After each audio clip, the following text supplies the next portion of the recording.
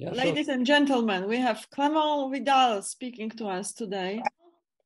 Thank you, Martha.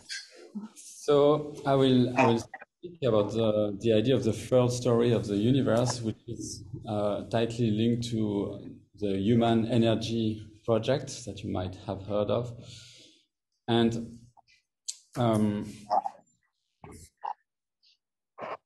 so what are the first and two stories first?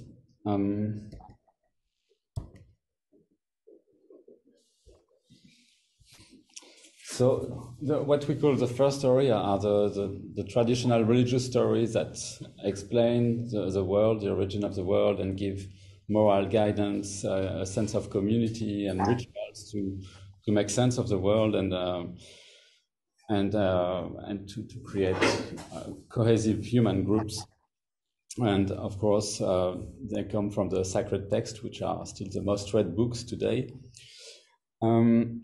But as you know, science arrived and started to criticize these narratives and to show that they are not to be taken literally, because the world was not created in 7 days, etc.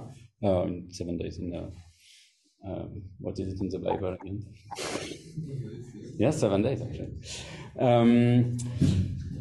And so science, with the awareness of cosmic evolution and Big Bang models, science has tried to unify knowledge to a bigger narrative, which is called cosmic evolution, or sometimes big history, where basically matters complexifies and give rise to more and more complex structures, such as stars, galaxies, planetary systems, life, multicellular life, intelligence, technology, culture, etc.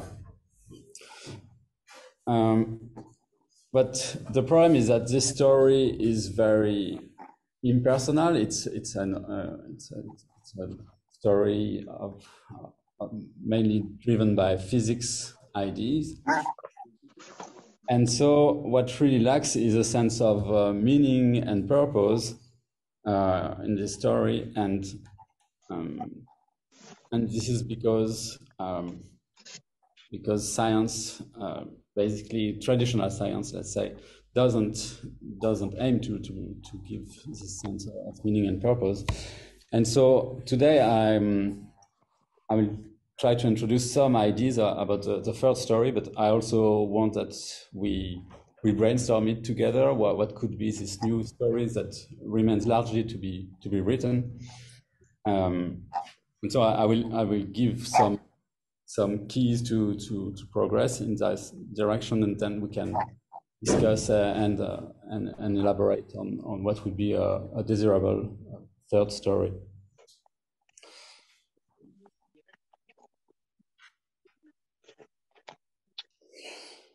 So, as you may know, some evolutionary scholars, such as David Sloan Wilson, have argued that we can see religions actually in an evolutionary perspective, that they are products of evolution, in the sense that the religions that are most successful have certain characteristics, such as helping to build groups, to detect cheaters, and to build cooperation.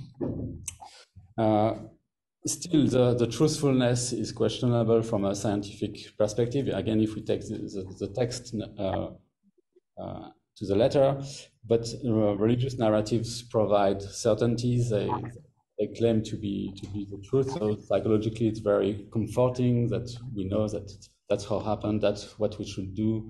You have things like the 10 Commandments that tell you clearly good thing and bad things. You have that sense of direction. So sociologically, it's not only values, but if you can mute yourself, unless it's my echo. And so it gives really a sense of community and shared moral values, which is very strong.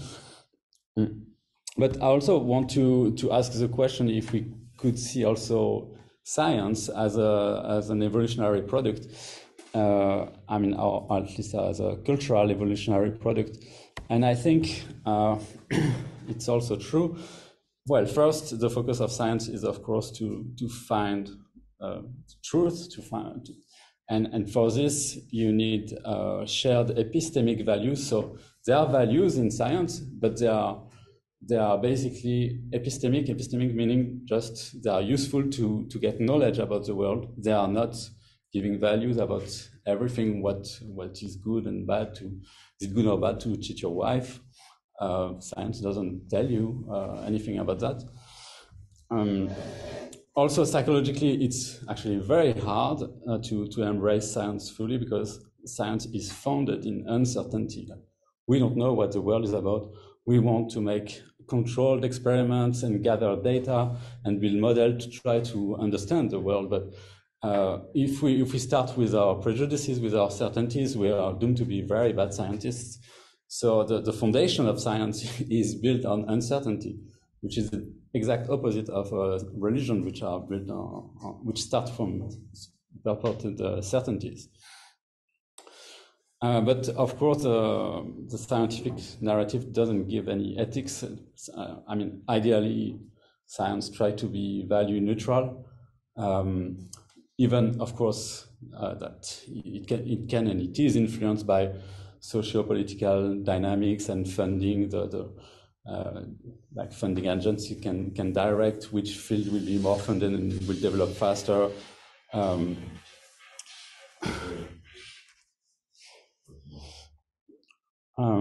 But it's not its mission to give values and practical guidance. So now we can go a little bit deeper about the logic of the first story. And so its aim is to maintain the solidarity of an expanding community, that's ethics, and to establish rootedness in place and time, it's metaphysics. So the core elements of a religion are its mythical narratives and its ritual enactment. So it's not only a pure intellectual product or just a book, it's also all the rituals that enact the belief system, which I think is absolutely central and the reason of its success. And we know it also from cognitive sciences that embedded cognition, doing things that correspond to the idea that you promote, doing things with your body integrates them much more than just if you would read a book. So when you go to church and there are events such as baptism, wedding, funerals, they give a lot of meaning to all these very strong human emotions, whether it's joy, pain, and so it's these rituals are really to make sense of the world. So the mythic narratives typically come from supernatural personified entities, crucial for the world's creation and upkeep. And so the position in the greater world is structured and reassuring, so that in blues you have the positive effects.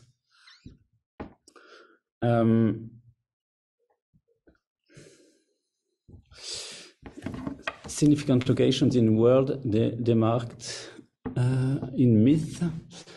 That's actually my colleague Boris who wrote this. I am not 100% sure what he means with that, but probably it has to do with some locations. And so there is a meaningful causality from past to present to future underscored in the myth. So the mythical narrative gives really a direction to everything that we know. And the problem, of course, that you see in red is that religious stories typically are very rigid bodies of knowledge. So they are not open to change, and they don't have really a strong process to update their knowledge and practices there. Although I would argue that there is one, which is the reinterpretation of sacred texts. That's what modern theologians do. They reinterpret the same text, but in a new light to adapt it to present circumstances.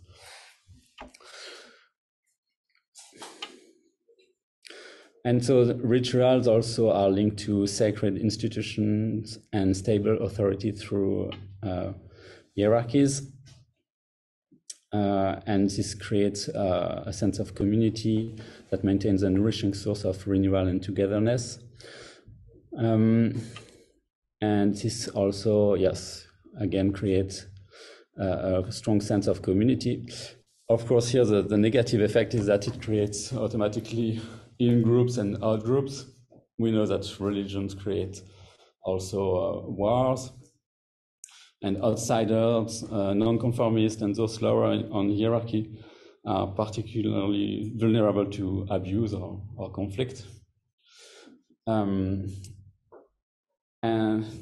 so, yeah, it's good to protect a group, but then how do you make bigger groups with a religious belief? It's very tricky. And the tolerance between religions is generally very low, except for Buddhism, I guess. Now, if we go to the logic of the traditional scientific story, the aim is to describe the world in an objective way and to develop the use of technology for utilitarian purposes. So it's grounded in mathematical models and universal laws. It develops technological applications. It uses reason, analysis, and logic, and controlled experiments. And so this is very important, that it leads to the story of the universe is an objective third-person model of the universe. So it's actually outside any agent. When we speak about cosmic evolution, we speak about the third person or agents such as molecules, atoms, galaxies, which is actually not inspiring at all to tell a story, because we are humans and we want to connect with our emotions and stories, and I think that's why it's also very hard to tell an inspiring story of our universe, because it's hard to identify with elementary particles.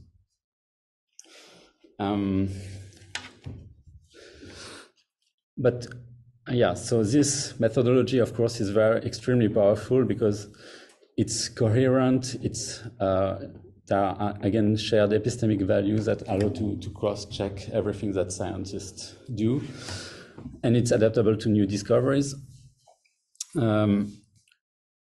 The negative effects, I would say, at least from the history of science, the two caricatures are the Newtonian worldview, where everything is determined, and like if you know the initial conditions and the laws, then you can predict everything that will happen. So again, psychologically, it's very disturbing. If you would apply this to humans, it means we have no freedom.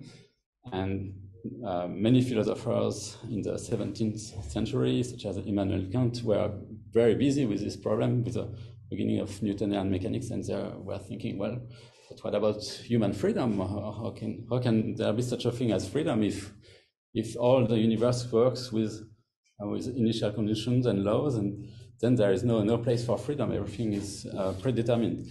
And it even exists with general relativity, where also with this idea of the block universe, that space-time seems to be a given, has given trajectories. And then there is the discovery of quantum mechanics and evolution, where randomness plays a critical role in both theories. And this led also to actually the opposite view, that science gives us a picture where anything goes. So quantum fluctuations could make me go through this wall, or ideas like that, or that evolution is totally random and there is no specialness of the human species, there is no more or less complex organisms, and it's just random mutations that lead to new things. So these are both extremes, and that are unsettling psychologically. To think that we live in a completely random universe is not nice, and to think we are in a completely determined universe is not nice either. So probably we need to find something in between. So on the technological side, traditional science has allowed to control the world with its limitations that we know nowadays from complex systems and cybernetics and complexity science.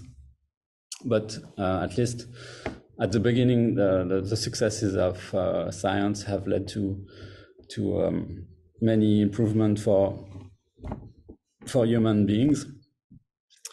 But this methodology of traditional science ignores the complexity and interdependence of physical and living systems, which is a devastating mistake.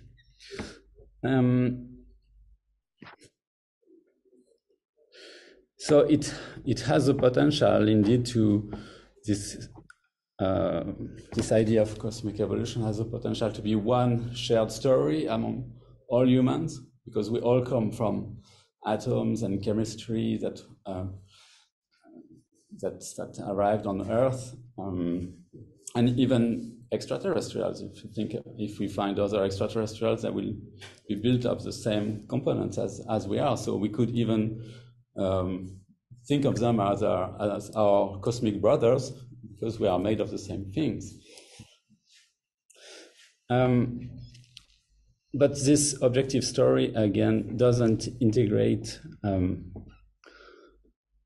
the subjective dimension, the emotional experiences, and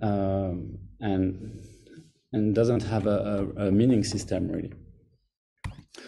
So what would be, so the idea now is to try to make a synthesis between what you see in blue here are the positive effects, and in red are the negative effects. So we saw the positive effects for the second story and the first story.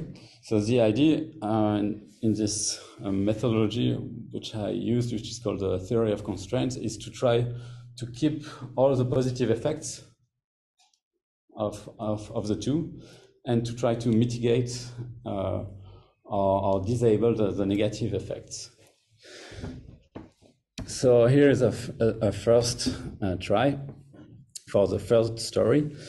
Here the aim is to unlock the human meaning of evolutionary science and help resolve the technosocial challenges of globalization through the motivating vision of the Noosphere. Okay, it might be a bit confusing, but I hope we'll clarify. I think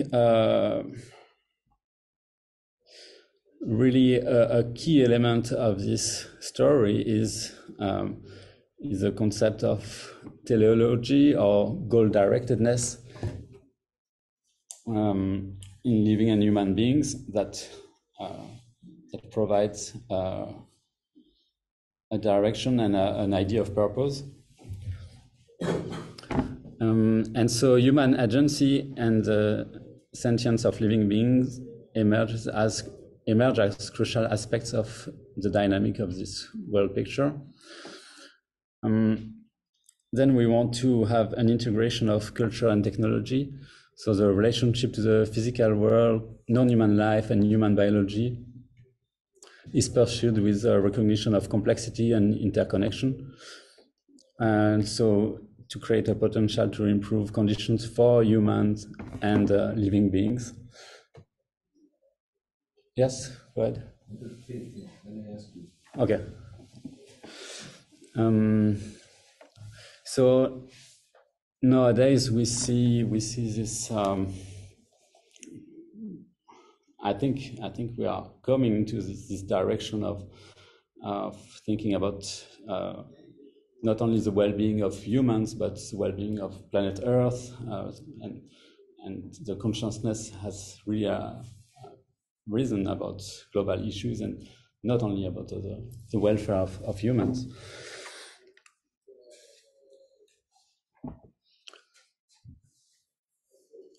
So the third story still is grounded in the natural world and one cosmic, geological, and deep evolutionary history.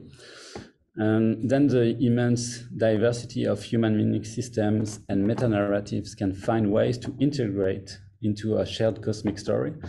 And in my view, if we take the evolutionary view of religions, we can be deeply sympathetic with all of them because we understand that they are adaptive products, that they are very fine-tuned and very, very advanced way to keep humans together. So they actually have a huge value, the way they work and the way they keep humans together and allow them to cooperate, to help each other, to give psychological benefits.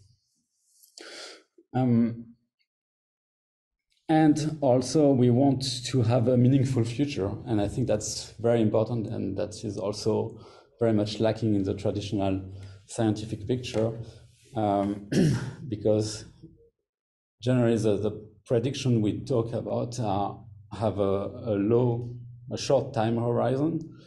So we can predict the trajectories of particles, but what will become human societies in 200 years, it's extremely difficult questions that involve a lot of complex thinking and maybe not even predictable.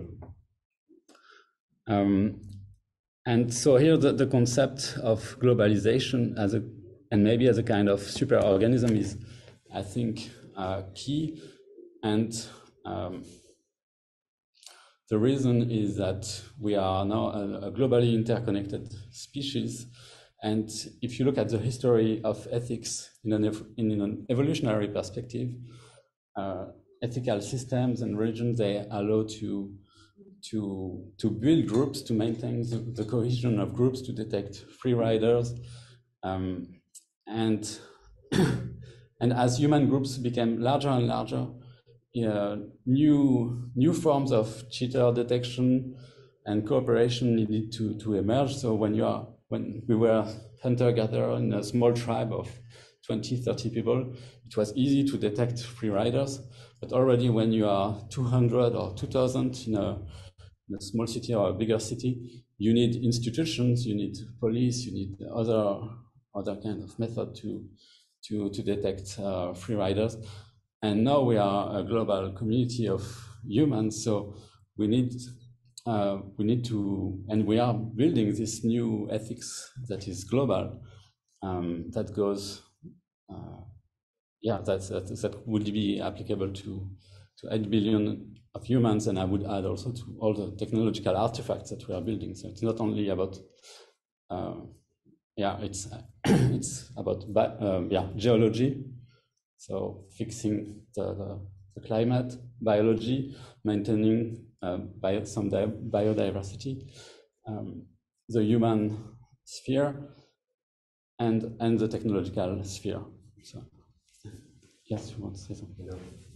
Sorry, Clément, I told you I had to go very soon, so I will drop my question before and then we can discuss later. So it's a very interesting perspective, and my question is it's twofold and it's very simple. The first is why would a religious person will shift to this view, and why will a scientist shift to this view? I think you kind of answered, because this time scale about future prediction, like the trade-off between long-term prediction, short-term prediction. I think there is something interesting there, because religion gives you like eternal prediction, you know, at no real kind of concrete prediction. Science gives you like super deterministic concrete prediction about the moment, but with no perspective to the future. So then this third story will kind of balance the trade-off between what I want to know about myself now, what I want to know about eternity, and what I want to know about some sort of progress of the world that we are part of by becoming part of this bigger system. We understand that there are other timescales at play that we are also part of, and nobody's answering that question. So I'm kind of commenting, but I think it's a and that would be something interesting for both mindsets to be looking to get connected to this. And then the second, which is the more maybe more critical part, and it's the question now.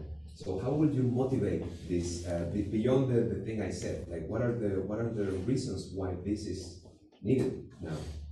So of course the thing I just said is like a benefit, maybe philosophical benefit, but now like what are the reasons? I don't see necessarily the motivation beyond some sort of I want to find meaning in life. But then there are, what I was thinking is that there are like this, and this is the thing, that this view, someone has to put it on the table and somehow convince the other, and so I see maybe a hidden power play here. So who has the truth? Who is telling others about this? Why would I like to follow your view, and why is it bad? So the real political game behind, like the sociology of science around this. That's the thing I want you to answer. How do you take that? Yes. Maybe for later. No. Well, they are both excellent remarks. So, yes. So to make the transition, I think the key is to see the limitation of the traditional scientific view, and with rational control of things. And like if you see in medicine the cost of double-blind experiments, and there are, I'm sure there are way smarter ways to do medicine that are more rooted into systemic thinking, and thinking of the human body as a complex system, and not finding one molecule that has one particular effect. I mean, it's ridiculous, and it's a huge amount of money that is wasted, and also simply because we are destroying the planet with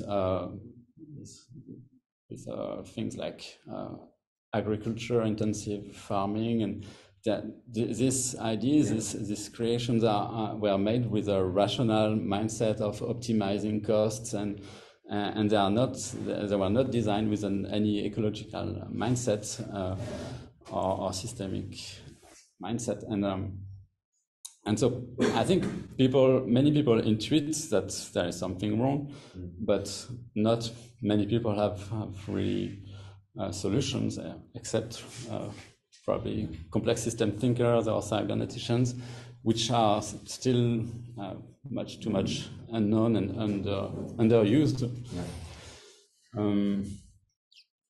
And also that's, I think, a very important point is that in a global society, the agents that matter are actually the systems at the highest level. So I think the actors are not humans, and the relevant actors to fix something like global warming are not humans anymore. So maybe by changing the behavior of humans, you can save some water and some power, but you're not going to fix everything. So you need powerful actors, which are nation states, intergovernmental agencies, and other international actors that that need to have the power to do something globally. No, I totally agree with you, and I think that sustainability, urban science, and let's say health or well-being, like this global, are like major, and that's why it's connected very much to the interdisciplinary science, because all the interdisciplinary problems are not that they cannot fall into the traditional, faculty, rationality, and so on.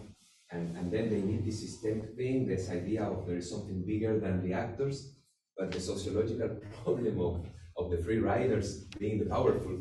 You know, how are you gonna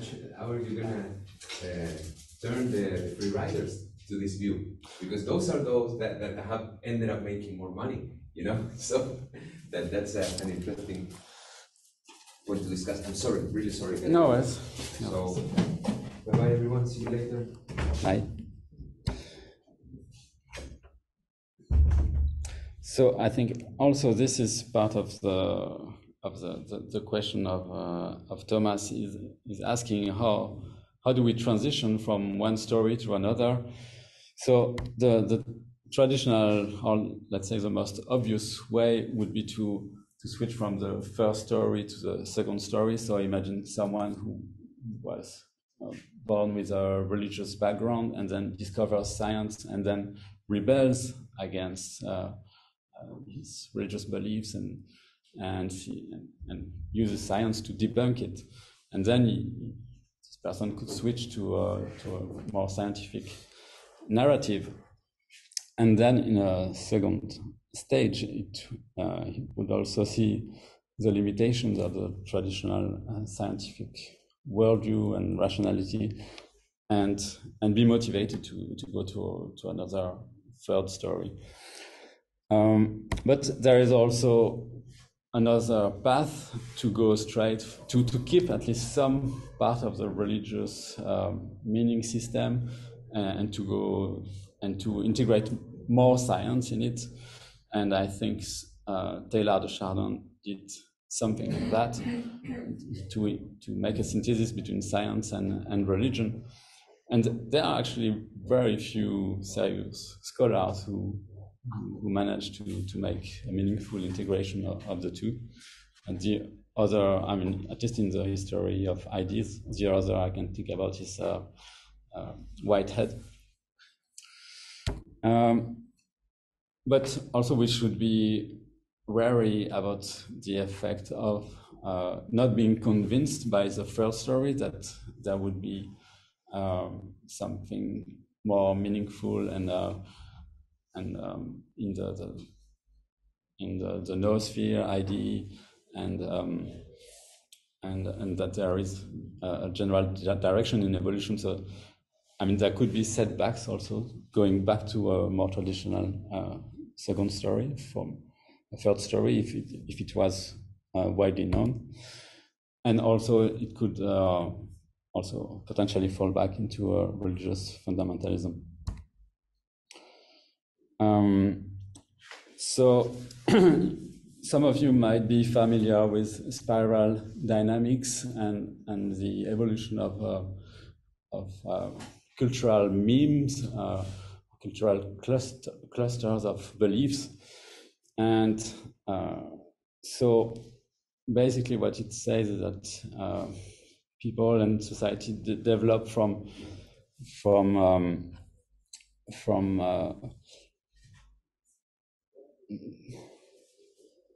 sets of values and ways of life and beliefs, where first we believe in authority and role and discipline, and we have faith in a transcendent God or a transcendent order, and people then are socially conservative. So that would be typically the religious worldview. Then comes the scientific worldview, the traditional science worldview that values rationality and science. And it goes with individualism, democracy, capitalism, and materialism. And then we have seen, we see, I think in most universities in the world, most scholars, I would say maybe 80–90% of scholars are postmodern in a way or another. They are able to criticize rationality and see the limitation of traditional scientific models. But the problem with this transition is that it's just a critique. It's a critique of the scientific view, but it doesn't offer something to replace it. And there is nowadays a meta-modern narrative that is unfolding, and I recommend part 2 of this book by Hansi Freinhardt, The Listening Society, that explains neatly the limitations of this three narratives and how you transition from the one to the next. So I'm not saying the meta-modern narrative has all the answers, but part of it, I think, could be very useful for developing the third story. It sees, basically, the meta-modern narrative sees the limitations of the postmodern way of thinking. And if you want to go deeper, well, you can have a look at my book. And recently there is another nice book that is inspired by Teilhard de Chardin, which is called The Romance of Reality. And it's really a book it's a popular book that uses many of the concepts that we use of complexity, thermodynamics, and so on. I haven't read everything yet, but it's excellent. I would recommend it. So to conclude, the first story is founded on directional evolution, so it needs to remain firmly scientifically grounded. It has the prospect to give global meaning and values through the idea of the Noosphere, a new interconnection of all humans on planet Earth, forming a new level of evolution, which can provide direction, meaning, and purpose. And I think it should be adaptable to both existing religious and non-religious worldviews. So now I would like to open the discussion. Maybe we can discuss how many stories. We know that there are many first stories, many religious stories in different religious traditions. For whom? So which story will appeal to which audience? And how can the field of science and religion help the development of the third story? And scientifically, is evolution directional? What does it imply if it is, if it's not? Thank you for your attention.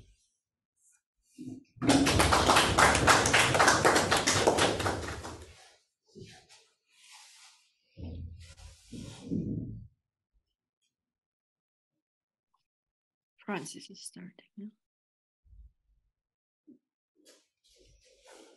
Maybe just to give an answer in part to the question that Thomas asked. He asked, like, why should we switch to this third story?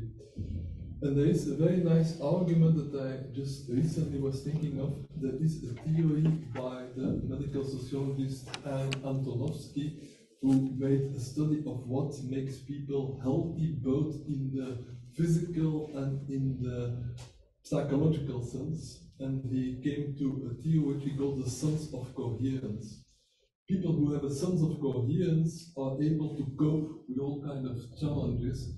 And he did that research, among others, with survivors of the Holocaust. He noticed that some of them were really traumatized for life, while others led a pretty happy and productive life afterwards.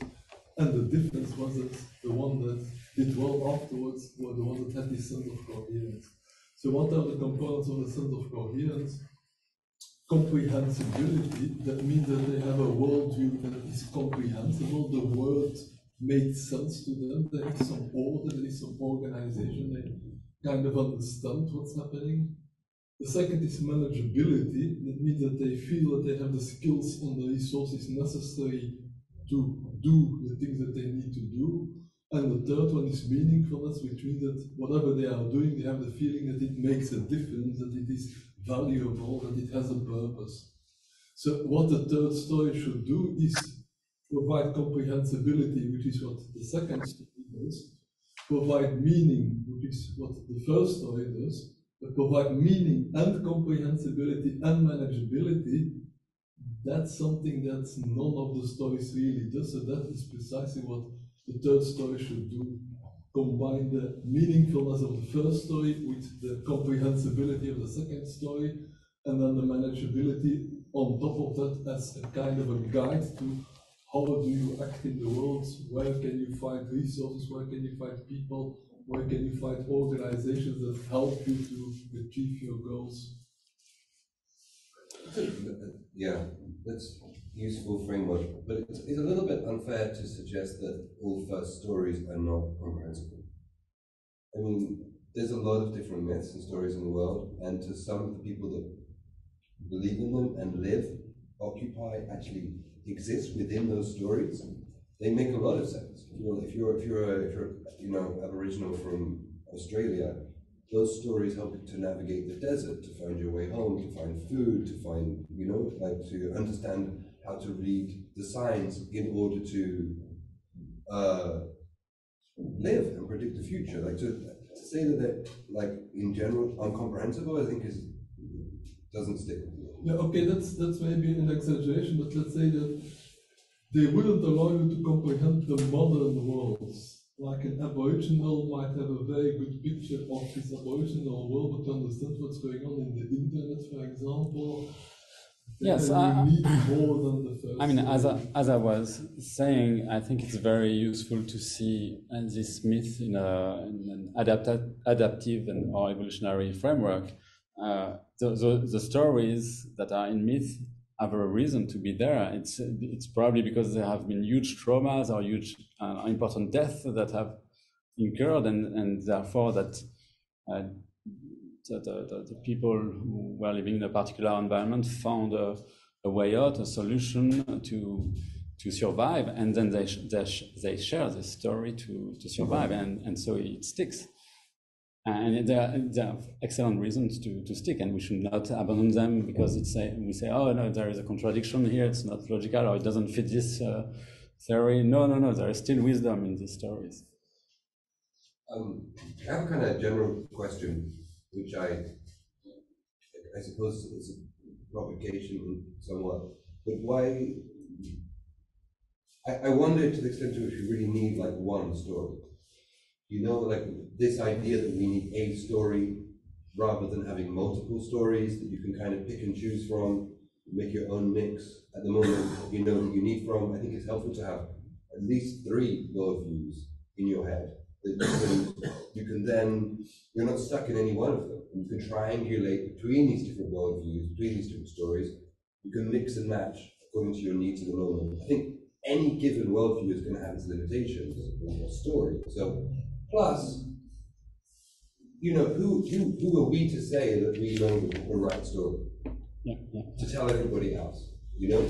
And even if we did know the real story, then you're just back to Thomas's point, like how do you then manage the problem of uptake, of story uptake? So that's, Thomas's question is like even like 3rd or 4th question along. Yes, well, I agree with you, and that within many stories, and actually even you can see the Bible as it is a collection of many stories. So cybernetically, it has exactly the requisite variety to deal with different situations, and it's also very adaptable and has more variety with different interpretations. So you might criticize the Bible for saying both a tooth for a tooth, and if I'm slapped, I present on one cheek and present the other cheek, which are 2 contradictory stories. So what do I do if someone slaps me? Do I fight back, or do I present the other cheek? Both are there in the Bible.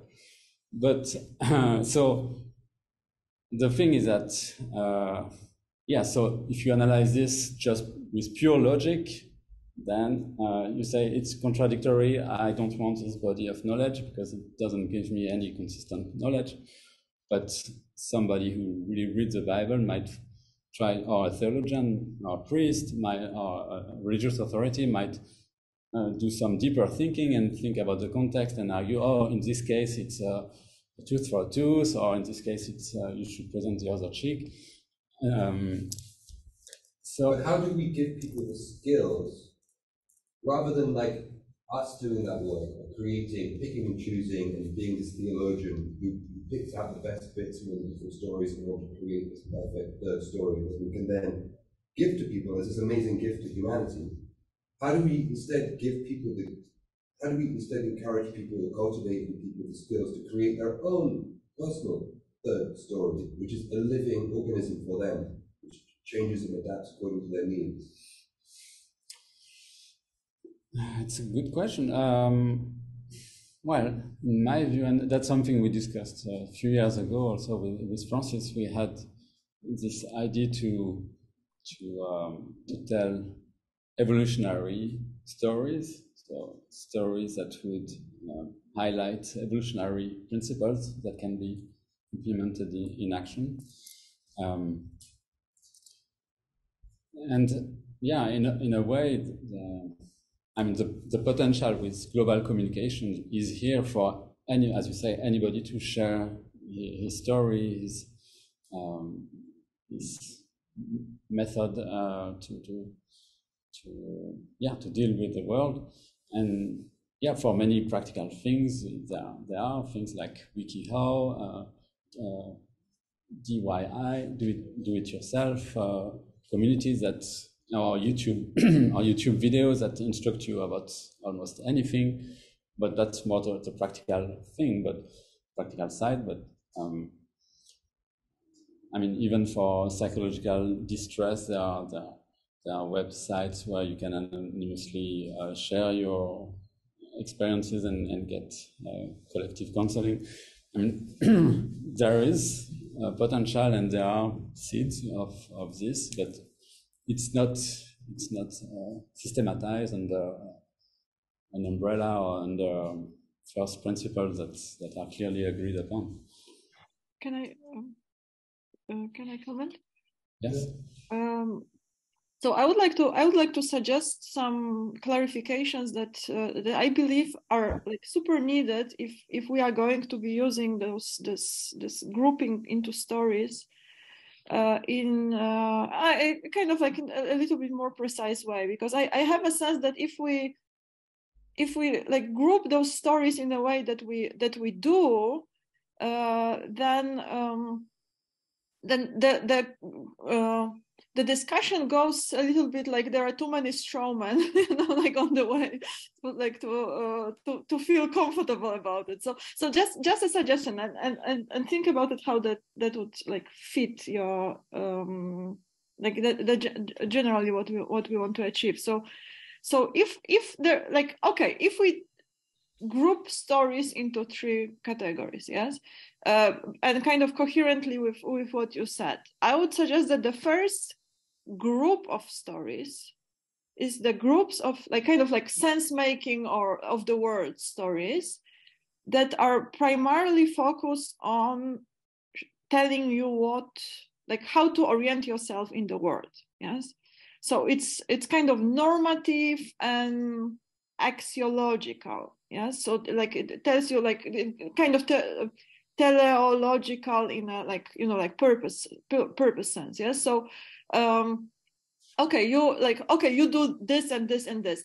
In that sense, those stories can be kind of fabricating images that produce myths, because it's not about the factual description, but more, kind of action-oriented things. So, for example, if we understand that we are kind of like, like those entities that turn not nice into nice, yes, and this is our like function in the universe, then like for simplicity we can say, okay, there is darkness, there is light, and you just like try to transform one into another, and then the scientists will say, okay, like where is this darkness, like it's ridiculous, it's not like where is it? Yeah, but it's a metaphor. Yes, it's a metaphor that like spoken about long enough becomes a myth and becomes an ontology and becomes a landscape. Yes, but the primary interest of those stories is to basically orient yourself,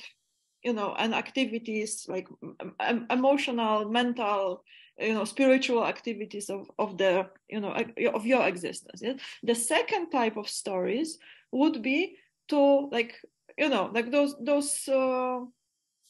stories that are generating knowledge irrespective of the use of this knowledge. Yes, so it's kind of resource creation in terms of like epistemic resource. Yes, so and this is the extremely important value of science to try to achieve that, because the implicit value is freedom. Yes, and the implicit value is progress, that we are not binding, like what we know to what we are supposed to do with it.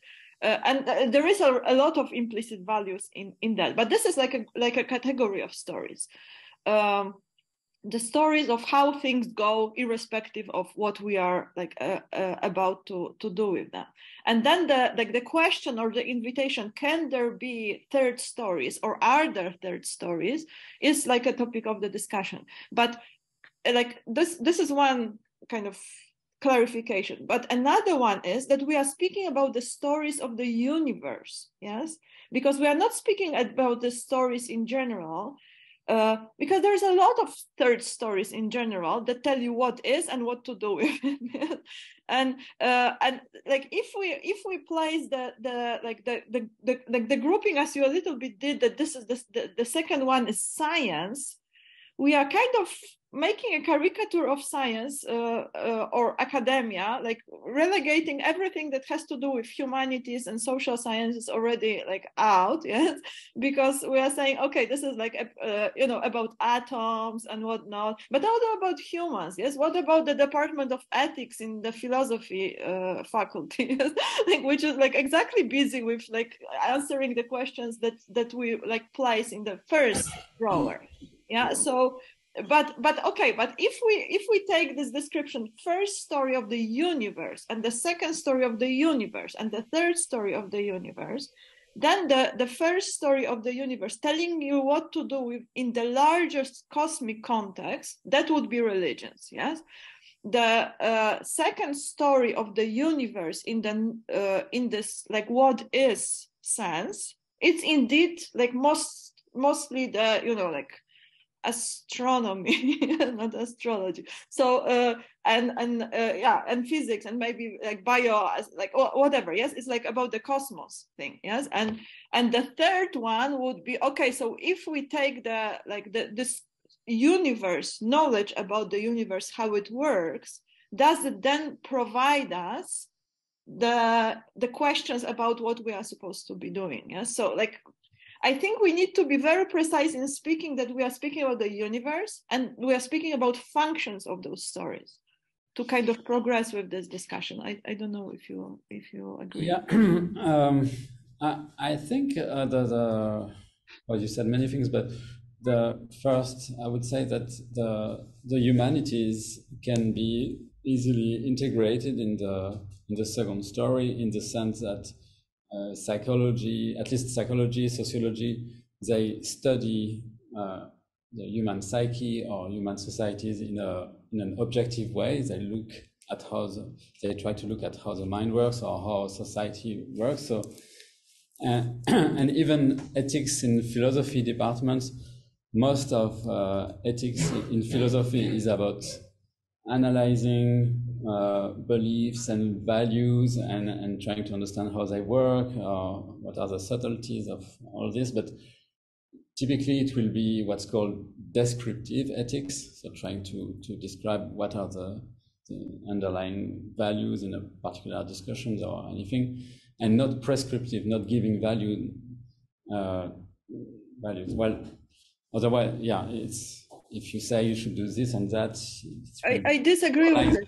I think like if we put the universe into the context, I agree, yes. But if we like just speak about humanities in terms of the meaning providing, it's really not the case.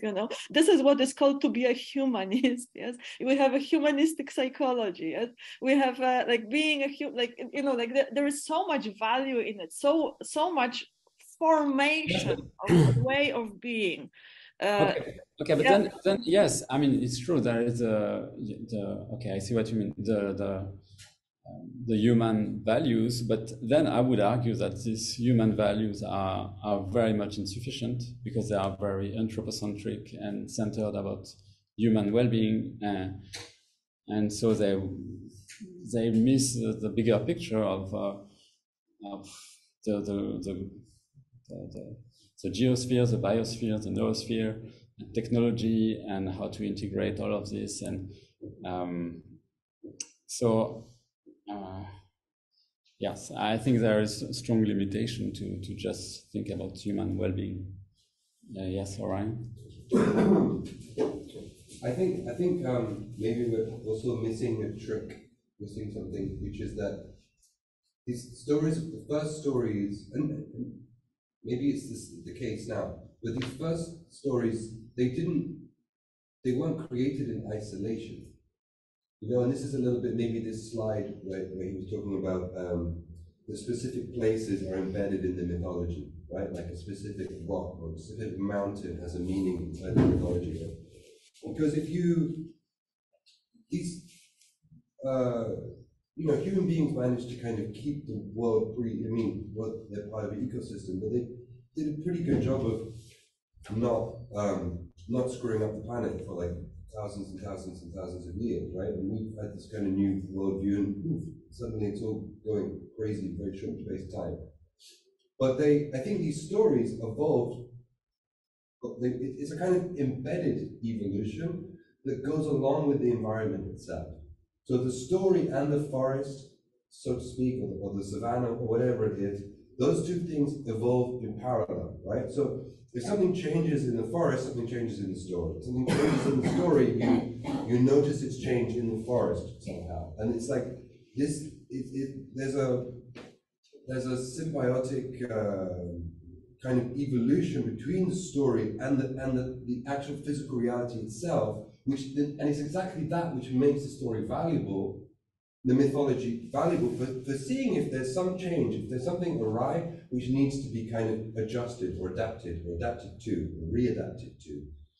And so, and maybe this is wrong what I'm saying, but so the first level, the idea of somehow creating a third story isolated from the environment, like it can't work, right? And of course, in a sense, that's not what we're doing, because we are in that environment and we are kind of living in an embodied way that. And precisely, the environment is globalization. It's the planet as a whole, and that's why we need a new story. We have this new environment, this hyperconnection of all humans and technology. This is something radically different to anything that humans have experienced before. And that's why we need something radically new, a new story. It's a new context. It's a new dynamics. Information flows like. There is somehow, though, I just feel there is this kind of feeling of like a separation, between the physical reality and the stories that we tell about it. It's as if we can somehow treat them like independently of one another. We can make up a new story, or there's multiple stories that we can tell, and there's something in this very separation which is itself very problematic.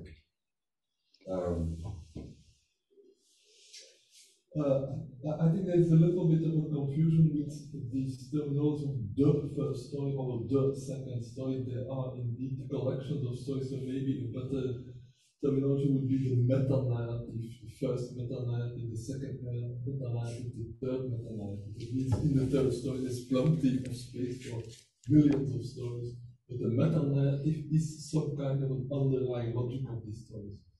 And what we call the first story is typically the story of the Bible or the Quran. It's not the same as the Aboriginal stories. I would call these the zero stories. The zero stories are, let's say, the indigenous stories. They are very local, they're very place-based. It's with the monotheistic religions that you get the pretense that this story is universal. The Bible says this is the world that God created, and He created the whole world and everything belongs to it, and everybody in the world has to follow these laws. The Aborigines did not have this kind of absolute laws. So there is a problem that you want to have a story, or at least you pretend to have a story that applies to everything and everybody, which also means that people who don't agree with it, they're in trouble. The second story also is universal, so you need some universalizing story to counter that. You should not fall into the postmodern step of saying, oh well, everybody can just tell any story he wants, it's also relative. Yeah, but then you have these relative stories fighting it out, and then you get phenomena like IS, killing people who believe in a different story because their story is more important. No, then you need again this sense of coherence. You need a universalizing story, which is a meta-narrative, so it adapts to any environment you want. It can adapt to your country here and to the planet Earth, and maybe to the planet Mars, and maybe to the galaxy at some later stage. But the logic of that meta-narrative is things are evolutionary. They are not given, they are not fixed, they are not deterministic. there is no God that has ordained them, and these are the rules once for all. The essence of the third story is that it's evolutionary. Things organize themselves, and while organizing themselves, things change. That is the main message of the third story. May I contribute something? Sure. Thank you. It's Angus. Clément, thank you. I agree with you that there is a need to move on to, let me call it a post-formal phase in our process of thinking about the world in a rigorous way so that we're able to gain the benefits of the rigor that has been achieved by the recent scientific developments that you have characterized as the second story, but which also provide for what existed before that happened, which you've characterized as the first story. I do have a few technical-ish comments that I would make about this in the first place, such as the fact that you said that the question, religions don't start with questions, but it was in fact Buddha who started precisely with a question and a big problem, and he needed to understand the mystery of the old person and the dead person and the sick person and what was going on, and he went on a search in order to discover it. Part of that was to discover who he really was in relation to the cosmos. So that is indeed a very different picture from what you would get. It's important that we do not have a Western view of just the New Testament and the Old Testament. And when we look at things like the example you give of eye for an eye and then forgive, these come from two completely radically different consciousnesses, two radically different epistemes, radically different cultural eras. The one comes from the Mosaic period and the other comes from the Christ period. So they represent very different views. So the fact that they're bound together in a single Bible as a single story, as you say, does not make them a single narrative. Although, of course, the Christians try to find a relationship and the Jews don't. Now, the fundamental problem that I think in addressing this question is from which story, if I use that metaphor, are we looking at this? If we are still in modern consciousness, with modern episteme, considering what is going on, and we then represent what happened in the past from that point of view. In other words, if our way of seeing the world is thoroughly permeated by the effects of the scientific worldview, and we see the world from that point of view, then we start to use narratives like it is a story. When we talk about this, we cannot really say that this derives only from 1600, let's say, in Galileo and Descartes and Newton and so forth. We'd have to look a lot earlier. For example, the development of nominalism and the radical argument that took place between the nominalists and the realists. And this argument between the nominalists and the realists, which I imagine everybody's familiar with, leads to a huge debate about the relationship between what we call things and what things really are in their ontological reality. Are things being? Are the things that we name true beings? Do these names bring us through to things which are beings, or are they merely arbitrary names that we give to our own representations of things? And this is the beginning that leads up to a kind of constructivist viewpoint. Now, if we start calling things stories, then we're immediately in the nominalist paradigm. And we're not only in the nominalist paradigm, but we're in the representational and postmodern paradigm for describing things. This postmodern paradigm, however, is still just a nice way of dealing with things from a contemporary scientific point of view. The very fact that you can talk about things from the point of view of being complexity, in which the the ordinary description of complexity describes things like atoms and molecules interacting with each other and building up more complex things.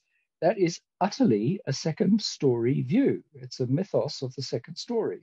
It is not a first phase. And if we want to look at first phase, I'm using the word phase now rather than story, and the earlier periods, then we'd have to say, well, in the first place, before 1000 BC, you have a very different world from what happens after 1000 BC. The things like Homer happen around 800. The Bhagavad Gita gets written around 1000 BC. So around 1000 BC, there's a lot of evidence that there's a transformation that takes place. And all the Old Testament is written after 1000 BC, some of it much after 1000 BC. Many of the other things like the Vedanta are actually written in the post-Christian era. So you've got to ask which phase are we talking about? So if you want to look back to the original, the myths from which we can find all around the world, then we're looking at a period that predates even 1000 BC. We're talking about Babylonian, we're talking about Egyptian, we're talking about Greek myths in their ancient forms. And for that, we'd have to look in the mystery centers and the ashrams. And most of what went on there was esoteric. From the esoteric tradition, things were put into the exoteric world for ordinary people as stories. You find a version of this even in Christ, where he talks about, this is the version for the ordinary people, and this is the version for you, my disciples. And that version is not even told. Now, why is this important? Because what happened in that ancient world clearly is that people were suffused and had inspirational experiences. Something broke into their consciousness and they saw something, or that was their understanding. They understood that they had a revelatory experience. The mysteries describe this. Even as late as Roman era, there is a description of how people would go into the mysteries. They'd go in seeing the world one way. The epopteia would take place, and as a result of the epopteia, there would be a revelation, and they could never be the same again. Now, such experiences have been described in, for example, the 20th century. Jung describes exactly those experiences in his autobiography. Other people have described it. People like Jean Gebser, who worked also in this field, it describes how he develops methodologies for cultivating such abilities. He's not the only one. Numerous people have tried to develop precise, accurate ways of developing these kinds of methodologies whereby. And what we find is we look in the scientific tradition, there's any number of examples in which scientists had such revelations or philosophers had revelations. They vary from the Kekule ring, for example. He sees the benzene rings as a revelation. DNA is seen as a revelation. Lots of those kinds of scientific revelations. People see things and then they work out the details. And that's because an idea comes and then the idea gradually is ramified into the detail. It emerges through the process of thinking. Now, I could go on for hours and I really don't want to, because it just happens to have been a theme of mine for the last 50 years. So I'm sorry that I've already spoken so long, but I do want to introduce the last element, which is this. I think that a key way of looking at this question, you've talked about emotion and meaning. A key element for looking at this is the question, who am I? Who am I as an individual fundamentally? Now, before 1000 BC, and even running after that for a number of centuries, people had an experience in which they belonged fundamentally to a divine world, all around the world. Doesn't matter whether they were in Southern Africa, whether they were in America, South America, North America, doesn't matter where they were in the world, they belonged to a divine world and they felt themselves embedded in that divine world, belonging to that divine world, to a mother god, a father god, to a world all around them that was divine, and they were part of that divine world, and it was part of their nature. The birth of the modern experience of the self is historically dated to less than 500 years ago, or let's say 500 years ago. There's ample evidence that this takes place. So what we now call the self is a very, very recent phenomenon, and it's grown up. There's a whole long tradition in which the consciousness, a consciousness that people had once upon a time, was lost, and a new self-consciousness has emerged. It's out of this new self-consciousness that we try to find who we are. And what is this new self-consciousness? The essential ordinary experience for the ordinary person of today is that you're born out of nowhere, and when you die, that's the end of your existence. That was never the experience in the past. You're born out of nowhere, you know, genetic stream. The genetic stream gives you an existence. So you thank your mom and your dad and your parents before that, and you exist. And when you die, that's the end of it, and you pass on a genetic stream to someone else. That would have been laughed at in the past. That's really the fundamental difference. Now the question then is, fundamentally, who am I? And the more you look at the world, the more you look at the world and say, well, actually, all I'm seeing is appearances. I'm seeing things that I am perceiving it. I'm seeing it in a particular way. Someone else sees it in another way. What is really going on? That's Kant's big problem. All the modern philosophers are questioning this question of what is it, what is the world, and who am I? That's an existentialism of the 20th century. It's all sorts of people. So the question, I think, that belongs to the post-formal is twofold. One is, can I come to a rigorous understanding of what it means to be my own unique identity? What is the nature of who I am? And the other half of it is, what can I come to as a rigorous understanding of the world, and how are those two related? Wonderful. Thank you so much. Well, I very much sympathize with the problematic you raised about from which perspective to look at this third story, and I've been reading a little bit about comparative philosophy, so comparing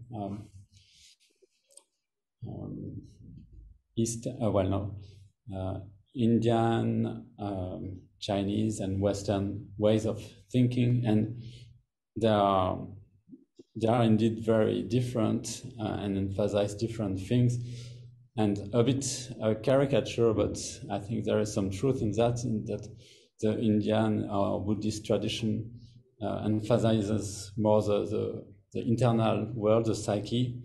The Chinese emphasizes more the social dimension, how to make society work, and the Western world emphasizes control over the environment. Well, if you go to the Western world, you've got to understand there's a Western tradition as well of esoteric and past. So you'd look at the Celtic understanding of the world, you'd look at the Druid understanding of the world, these ancient cultures. They also had for example, the Celts, like the Greeks and every other people, they saw every spring, every river as divine, mountains as divine, the world was a divinely appointed, and there were beings. Because what they saw is that the world was being, everything was being. We see, the modern world sees everything as things, and the ancient world saw everything as being. Everything was being. So if everything is being, I too am a being amongst beings. And there's a whole hierarchy of variety of beings. And a thing that goes with that is picture consciousness. There are still many people today, or maybe there are newly emerging people today, who think in pictures. I have interacted with a number of people over the decades, and I've gone up to them at a certain point, having sat in a room while they try and struggle to explain. I say, do you think in words or pictures? And they say, oh, I think always in pictures. And I say, do you find it difficult to bring your picture so that other people understand you? Oh, it's horrible. It's impossible. I don't know how to bring my pictures so that people can understand it. Well, the ancient world thought in pictures. Every one of these myths, this is deep science.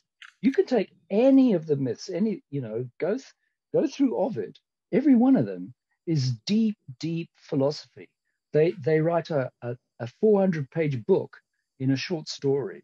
It's profound if you know how to read pictures and picture stuff. The 12 labors of Hercules is not just 12 pretty stories.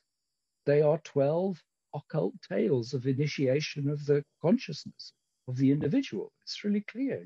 The moment you get certain keys to be able to read them, it's plain as day what is going on. And modern people, some people are developing picture consciousness today, and they can think in a different way because they have picture consciousness. But if you only think in words, which many people do, that's limited. So picture consciousness goes alongside musical thinking and mathematical picture thinking. There are multiple ways of thinking, each of which is very economical for a certain kind of thinking. If you're trying to understand the dynamics of a society, for example, being able to picture it as dynamics is very helpful. Yes. Sorry to interrupt you. I will need to picture that in my head first. Yeah. Angus, what do you think in pictures or words mostly? I'm capable of doing both.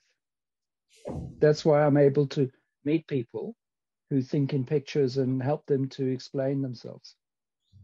So what are the pros and cons? Or when do you choose to go to a picture mindset versus world mindset? I mean, if you're on your own, if you're thinking on your own, not if you're just trying to connect with somebody. So if you want to connect, then so the thing about a picture, let's suppose you want to try and understand the dynamic of this group, for example, or the let me give you a little example. The ancient world had gods. Okay, so all the ancient world is full of gods. So you can pick almost anyone that you might all be familiar with. But you can take a god like Aphrodite, the Greek goddess, Venus to the Romans. Now, if you try to write a systems model, you develop a certain kind of system and it behaves in a certain way. And when you do that, that systems model becomes rigid and abstract. All modern thinking is abstract. The nature of modern thinking is abstract. It means, well, my practical experience, right? When I was a boy, I thought in pictures, everything. I read stories, they came alive. I could picture everything I read. I ended up going to Oxford, right? I went and studied literature. I read a book, I could picture everything that was going on in the book. As I went to Oxford, I studied literature for 3 years, and at the end of 3 years, I couldn't make a picture of anything that I was reading. I totally lost it, completely abstract thinking. If you said the word tree, I knew what a tree was, but I couldn't make a picture of a tree. Nothing appeared. So I had to redevelop the ability to do it consciously. So that's how I learned the ability to do both. So if you have a goddess, let's say, the thing about a goddess is a personality, and goddesses can do things according to context because it's a person. It's like a being. It does things. It has a way of behaving. And in one situation, it behaves this way. And in another situation, it behaves that way, right? And that explains how something that in a modern world we'd call a system is trying to respond to different kinds of situations. But you tell the story and say, the goddess went out and she did this, and then the goddess went out and did that, and they seem a bit inconsistent, except that that's how personalities are. You behave like this in one place, and in a different context, you behave like that. That's how we all behave. So people can understand, okay, that's how the world works. That's how it is. So it was a way of thinking systemically using system, what we would now call a system, but the systems were beings that were dynamically alive and responsive to different situations. I'm putting it very simply and crudely what I'm talking about, but that's an example. So the sort of thing I think I'm working on the nature of an organization. So the organization theory.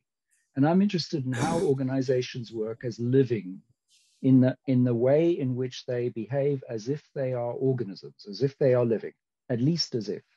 So in order to do that, I want to be able to see the dynamics of what is involved in the processes, the complex processes of a living organization that might have 100 or 1,000,000 people in it. So I'm trying to understand those kinds of dynamics. And it's very helpful to be able to see that as a pictorial dynamic of different kinds of interactions that are taking place. Yeah, it makes a lot of sense. And yes, it's a way indeed to short circuit the limitations of rational, logical, analytical thinking. Yeah. And to have the systemic view. I'm just summarizing what you say, to get a systemic view and and the ability to change context easily. Yeah. So if you want to look at the first phase, you imagine a person who immediately, when we think, we experience thinking going on inside our head, and it's sharp and clear. Imagine that instead of thinking being inside our head and sharp and clear, the world itself talks to you. So the tree, instead of thinking that is an oak tree, that is an elm tree, the oak tree speaks itself to you. It speaks what it is. We actually only see an object, right? And we understand what that object is by a different pathway. The pathway of perception through the eyes is a sensory process. A different process in our organization is required to interpret that it's an oak tree. That different process was experienced inside, but in order to do that, we actually have to, as it were, put our mind on the tree. That's where our attention is, on the tree. So they experienced that the tree spoke to them and said what it was. And as such, they recognized that this was a being and they were out there and the world spoke to them. Everything. And you can find many such descriptions. You'll find it in Zarathustra, for example. You'll find it in the Old Testament. So the world is divine and it speaks. At a certain point, processes have to happen. And this is what the priest did to help people to realize this. So, for example, you'd build a statue of a god. Then people would go through a ritualized process of preparing their consciousness. They'd prepare themselves, they'd diet, they'd go through an exercise. There'd be a ritual process. And at the end, when they looked at the god, what it would do is remind them of what they knew about this being, and the being would become something that spoke to them and became alive to them. And they would experience what 5,000 years or 2,000 years or 1,000 years before had just been immediately present.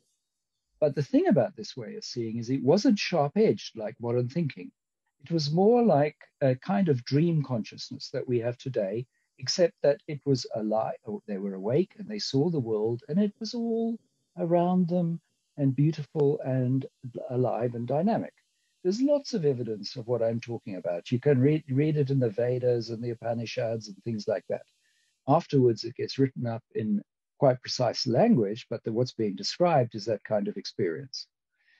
Now, today, what's happened is that the consciousness has come right down inside our heads, and we locate consciousness as being purely inside our heads. And modern person thinks that we think with our brains. The Greeks didn't. The Egyptians, the Babylonians, they didn't think they thought with their heads. You know, the North American Indians, South American Indians, they didn't think they thought with their heads. They experienced that they thought with their hearts. And there's actually quite a good reason why they might have done that. So their very experience of knowing the world didn't come from inside their heads, but from their heart knowing the world that was out there. That's how they knew the world. So if we start telling stories about how, and say these are stories and that's so on, and we describe it from our consciousness today, we will fail to understand what really belonged to it. And therefore, we will struggle to actually say what lies beyond where we are. If we can accurately say, okay, it was like that, and it had these limitations, but it had these strengths, and then something else happened, that was necessary. What did we develop out of this modern consciousness? Well, one thing we did is we developed the ability to become free, I would say. Those ancient people, they were, as it were, the world was so strong in them that the God told them what to do and they did it. Today, we can argue about it. You can have a point of view, I can have a point of view, and we can argue about it. We can even, have a fight about which of us is right. But which I hope we won't do. But the point is that because we've come to this separation of ourselves from the world, we can now reflect on it. Now, the next step to me is the ability to observe our own inside and our own reflection, to observe ourselves, because ordinarily what we do is we play around with thoughts and we never experience thinking. You think something, and what you end up with is the thoughts that populate your mind, and you write them down and you share them, and the language is brilliant and you can share those thoughts around. But behind thoughts is thinking. It's the activity. And it was their experience of thinking as a divine activity that they had, but they weren't able to observe it. We aren't able to mostly observe it either. We just observe the thoughts. Can we get to the point of actually consciously thinking and being aware of our own thinking? That's what I've been working on for some time, and I think it's possible to actually do that. And what it does is revolutionize your way of knowing the world. End of long talk. Sorry, thank you very much for listening. Great, no, thank you for your insights. Yes, Francis. Can I intervene? Because what Angus is describing is actually what I tried to very briefly describe in my talk on relational agency as the animistic worldview. So yes, we have always been animism until maybe 1000 BC or somewhere about it. And what the third story should do is go back to this animistic consciousness while keeping the good parts of the modern consciousness, which is the ability to look at things in different ways and then be able to make a choice. If you are indeed so embedded into this network of agencies, as I call them, what you called beings, I call them agencies. It's just a question, I think it's just a different terminology. You are embedded in this network of agencies with which you are related. If you react the way you described in a kind of an intuitive way, like you sense, you feel, you experience what the different agencies around you want and how you should react to them, that can be very effective, but there is indeed little choice. It's difficult to plan and think about different options, like I might do this, or I might do that, or I might do that. And that is what modernity has given us. By being able to distance ourselves from this network, we can take this objective, so-called objective, because it's never completely objective, this outside third-person view. But now what we need to be aware is that this third-person view is not really objective. You can never really separate yourself. So it is only a way of distancing yourself, which gives you certain advantages, but it's also advantageous to go back and to go into the whole network. And I think that is what the third story should do. It's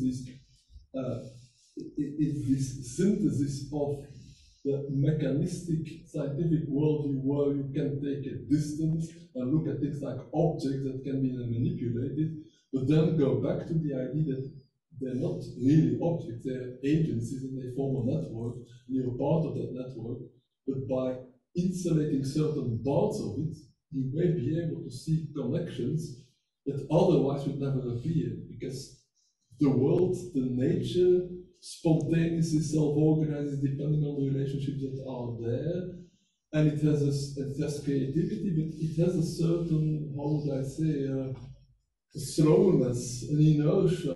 You will tend to strengthen relationships a little bit or weaken them a little bit. You will not make radical changes.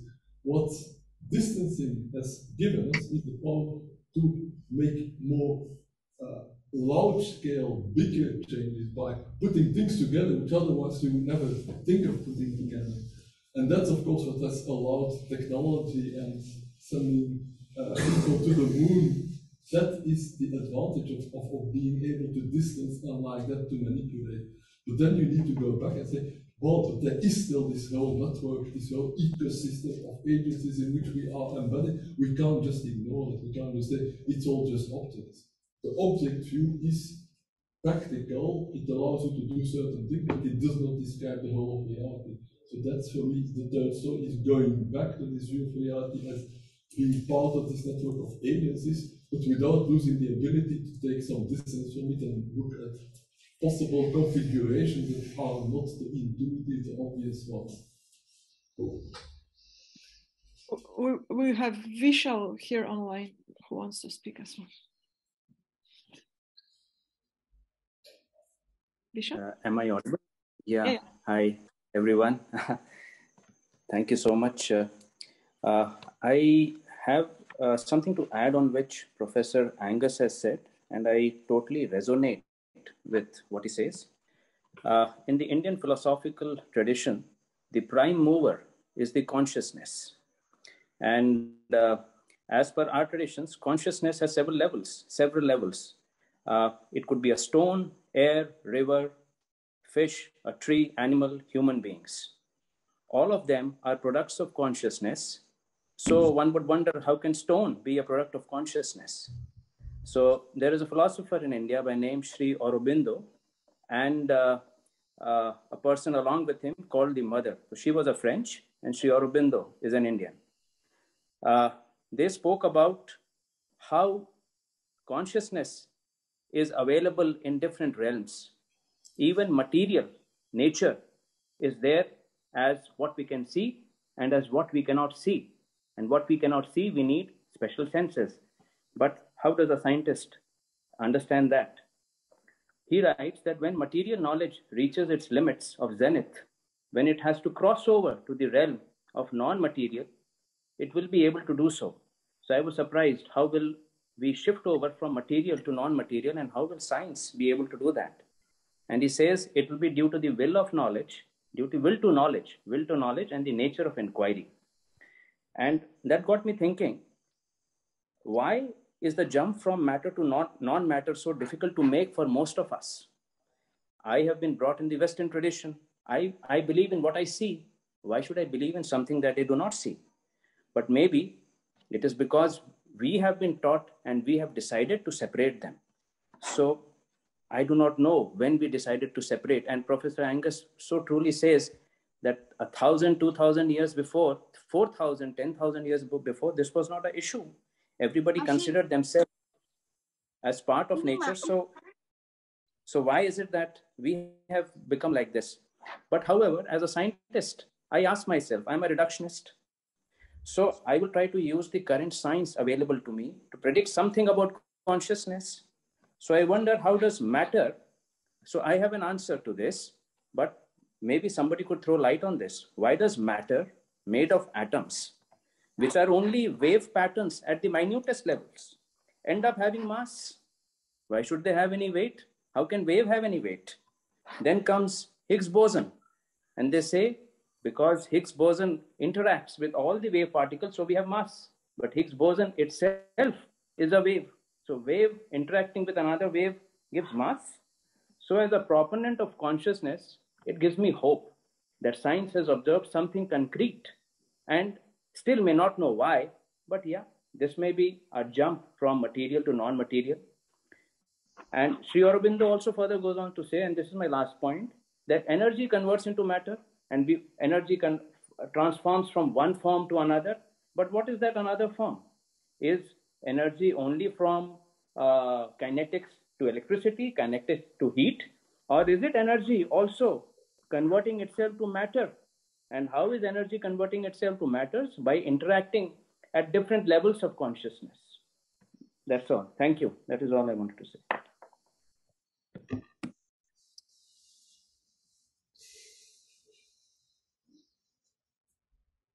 Yes. All right. Yeah, it's just, and through this conversation, also what well, a lot of people have been saying, but also what Angus was saying about these different forms of consciousness, picture consciousness, musical consciousness, word consciousness, embodied kind of movement consciousness, abstract consciousness, logical consciousness, a separated consciousness, an embedded consciousness. the ability to kind of be this interior in your head consciousness, or this out in the world story, letting the world speak to you consciousness. It seems to me that the third story is a multimedia story. In some sense, it's maybe less about the contents of the story and more about the ability to switch between different modes of storytelling, of different modes of consciousness. It's the ability, in a sense, to synthesize these different modes of consciousness together. So you bring this logical consciousness, scientific consciousness, into contact with this embodied, emergent consciousness, into contact with this letting the world speak to you mythological consciousness. It's more about how do we have this kind of synesthetic consciousness, in the sense that it's able to kind of blur the picture consciousness with the logical consciousness, with the word consciousness. That these different consciousnesses are sort of automatically able to speak to each other.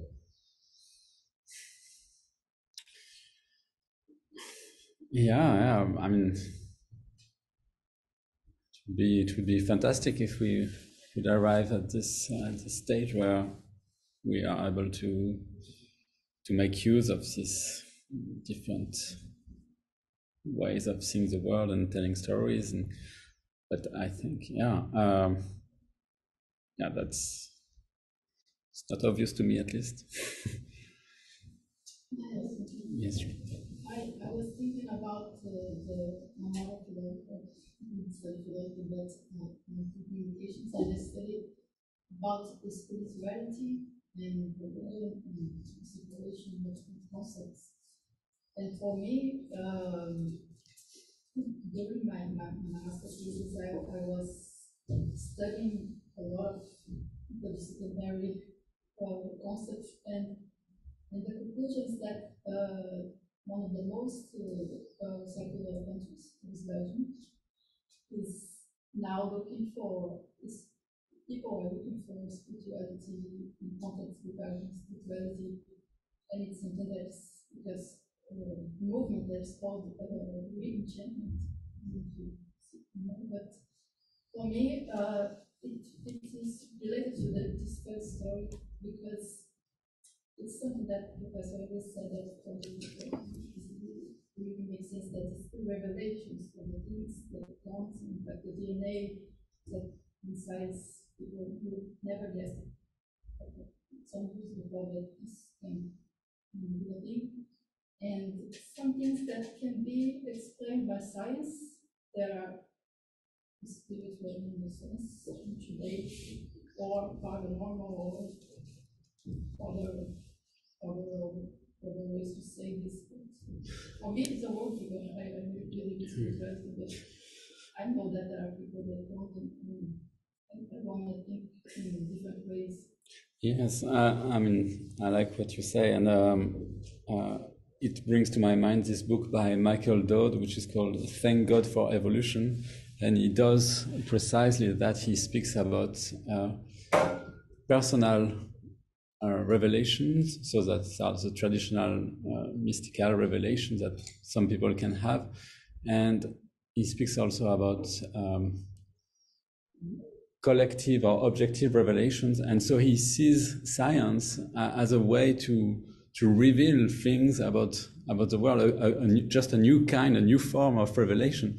I mean, if you think about what science has taught us and will teach us in the future, it's really at the state of revelation, and it's also objective. It's true, so it's even greater than just a revelation, because it's well grounded.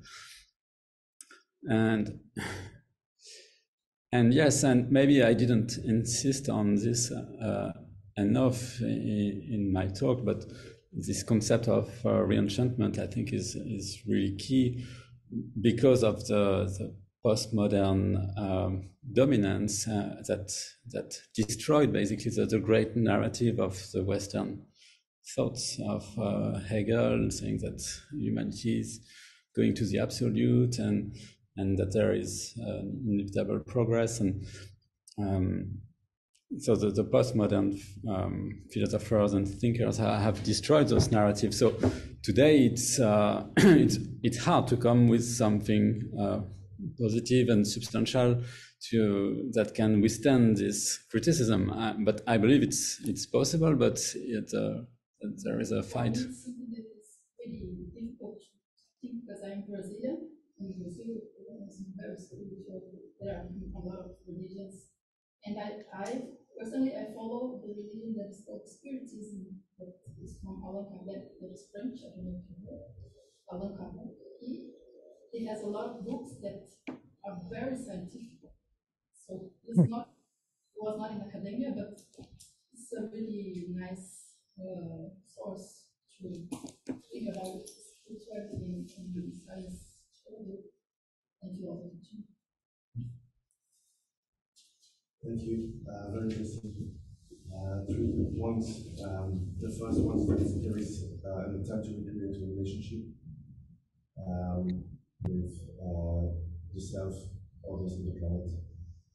So the relationship is the work we're doing today, and also between these two narratives. The second point is that for me, religion is like not very the best term, I would say. Because religion is basically a mediated view of divinity. We talked about exoterism, the mysteries, etc. There's also the use of plants associated with religions, entheogens, soma-derivative traditions, ayahuasca in Southern America, or the mushroom in the Buddhist tradition. I don't know if you know, but there's a scholar, John Allegro, who's like the boss on the Nagamadi manuscripts. He wrote a book on the mushroom, the sacred mushrooms and the cross. So, and that links also to all the primal type of native views of the world. And I took a miscegenate myself. And when you take them, you read the Upanishads like the children book. You understand everything. Otherwise, it's very abstract. The same with the Thomas Evangel and stuff like that. So that's my second point, just like maybe rethink the term religion or consciousness or whatever. And the third point, as a practical way forward, is maybe to see what are the blind spots in the second meta-narrative, which is very much today, the scientific one. Because we want to have a theory of everything, but we don't include emotions, we don't include the human beings. Chakras and stuff are BS, or the Eastern tradition is like judged against. So it would require to put into perspective these blind spots and not just judge against the second narrative. Yeah, no, thank you.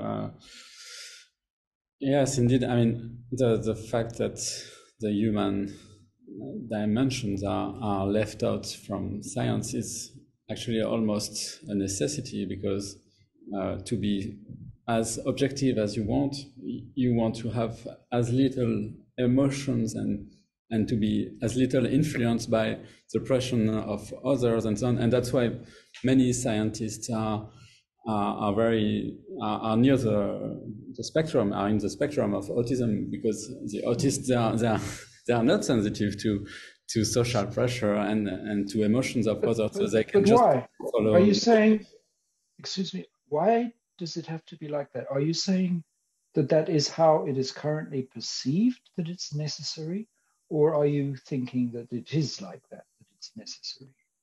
I'm not saying it's necessary. I'm just saying that the being on the spectrum gives you an edge as a scientist, because you can be really focused on the logic, on the data, and not on the peer pressure or the emotion of others.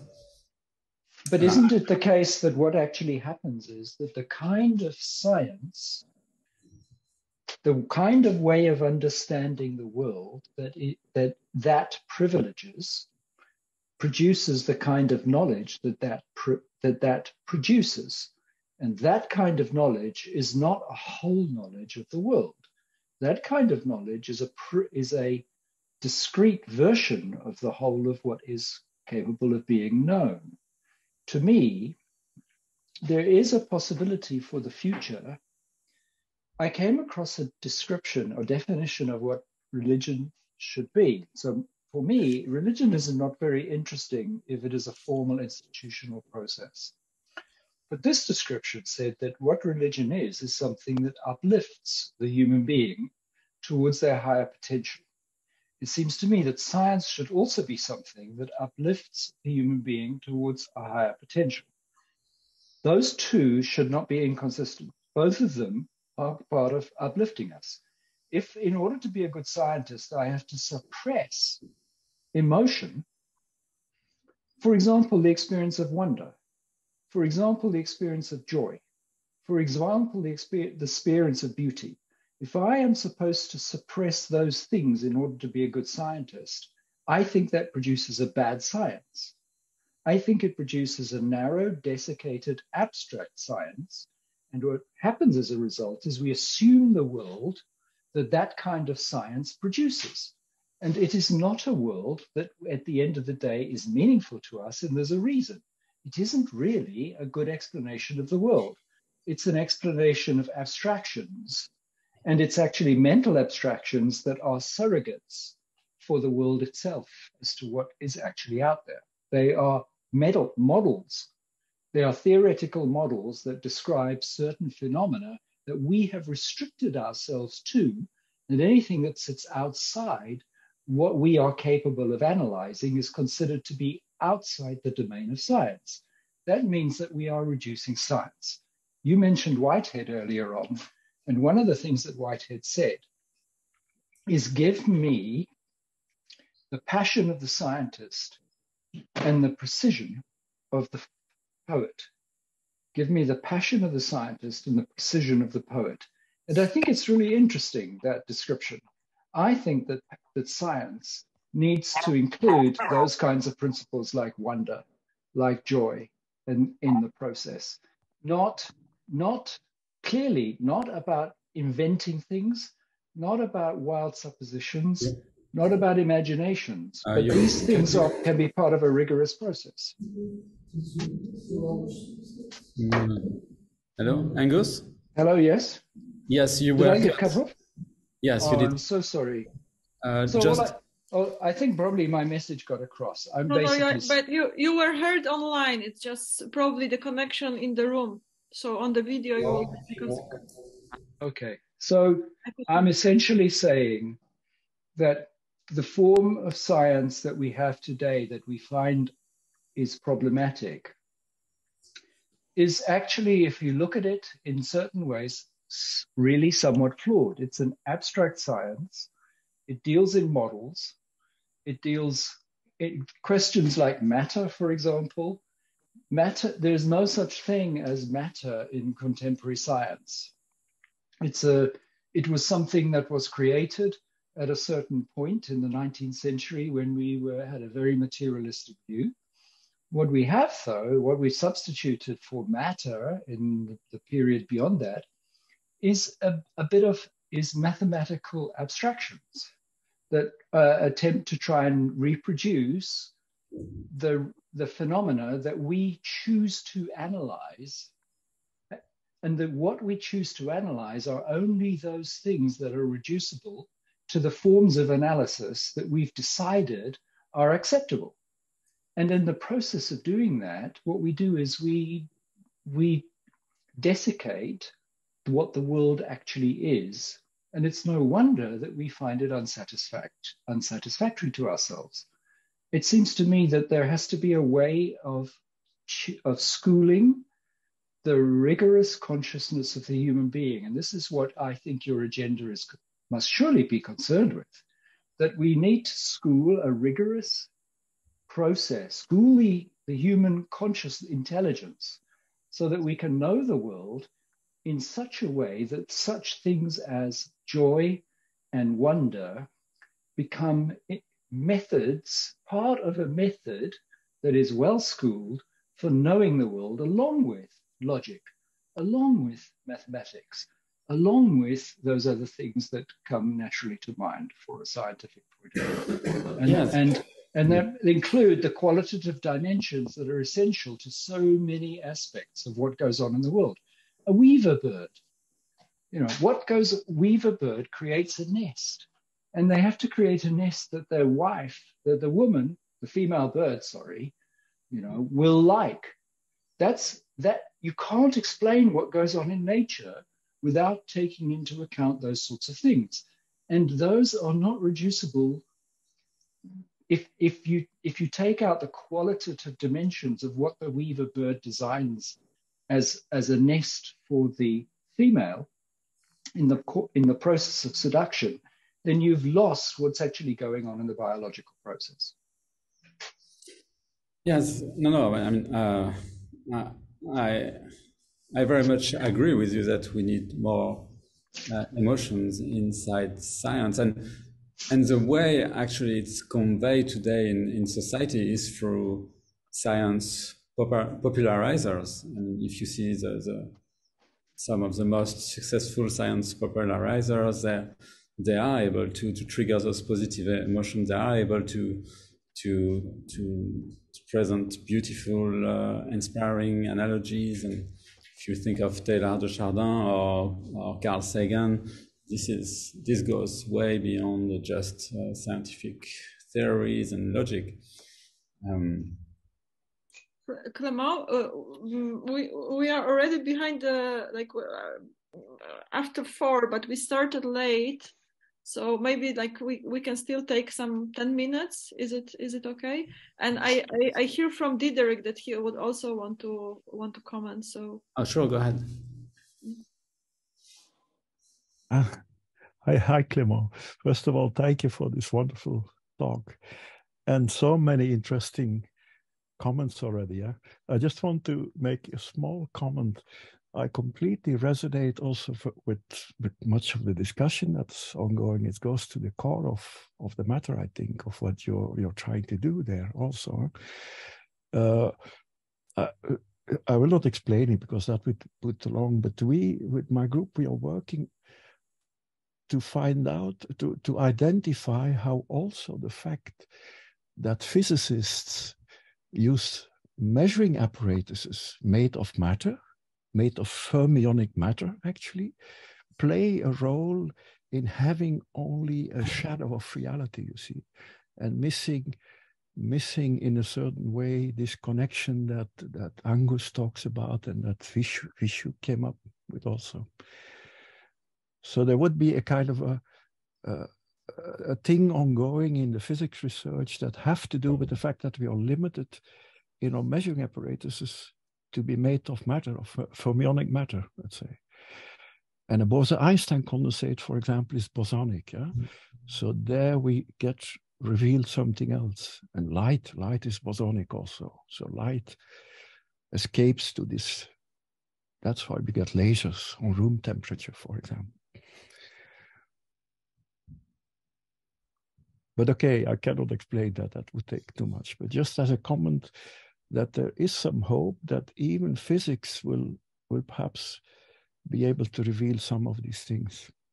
Yes. No, I mean, you're absolutely right. I mean, it's the epistemologist Pierre Duhem and then Quine that emphasized in epistemology the role of measuring apparatuses, how they influence the knowledge production.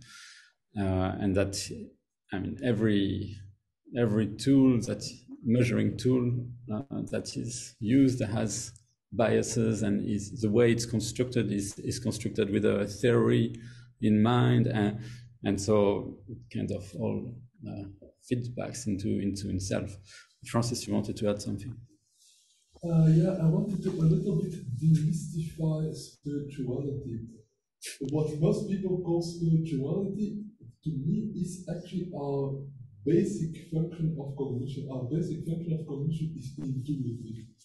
We have learned at some stage to think in words and to think in symbols and to think in logic, And because we can speak about that, it looks as if this is really the most important condition, but it is really the tip of the iceberg. And thinking in words, in logic, in rules, is just the tiniest bit of everything that's going on in the brain. The brain is a massively parallel network that is taking in data from all possible senses, from the body, from the eyes, from the ears, from the smell, from what's going on inside your body. It's constantly integrating that in some kind of an expectation and some kind of a sense-making of what's going on in the world. So I call this intuition. It is this bulk of understanding that we are mostly not conscious of. We try to sometimes put it into words, and then the words fail us because it's much more than words can explain. And then we tend to think that it's something mysterious, something supernatural, something superphysical, but it isn't. It is just the way our body and our mind functions. Our body and our mind are there to have this intuitive connection with the whole world, that animistic consciousness.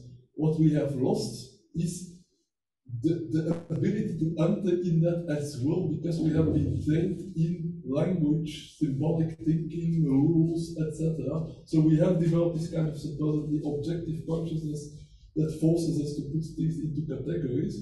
But actually, everything else, all that intuition, that kind of connection, it's still there.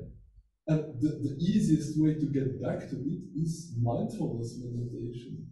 There are lots of techniques in yoga, in meditation, where you learn to get back in touch with these things. And of course, it's not easy to recover all that, but it's all there. You don't need to look for any mystical, religious, spiritual things.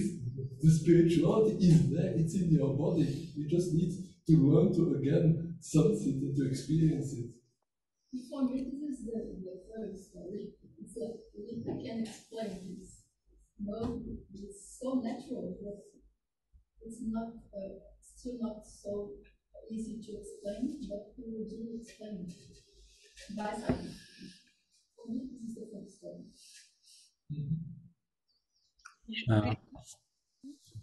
Vishal, you wanted to say? Yeah, I just wanted to add that science has to guard itself from becoming a religion. Science has to be careful. Otherwise, science will become like any other religion, Christianity or Hinduism or any other kind of religion. Therefore, I think scientists have to be very mindful that when they pursue rationalistic materialism, they should know that it can be safely pursued only if there is clear austerity of thought, clear austerity of thinking. Who says superstition is only religious? You can have scientific superstitions, scientific dogmas. It's a problem of philosophy of language. The richness in language was lost, or probably is lost over a period of time. And Angus rightly brought out the words which existed in Greek languages no longer exist in English or German or Hindi. I only find them in Sanskrit to some extent, and maybe some old languages, Latin. I haven't read them. But yes, I think it's also a problem of language, along with the problem of separating out things. That's it. Thank you. Thank you. So we'll be closing, Clément, yes? That's good, yes. I think we can close. So you want to have a final two-sentence? No, I mean, it was a great conversation. I think, yes, that's also something fundamentally important. And to generate creativity is to discuss. Like, a conversation is not something that you can predict. I had no idea when I was coming that we would go so far into spiritual matters and have insights from world philosophies and think about picture thinking and yeah, wonderful. Thank you everybody for all your contributions. Yeah, thank you, Clément. Thank you. We are closing the event and closing the year. It seems that in this.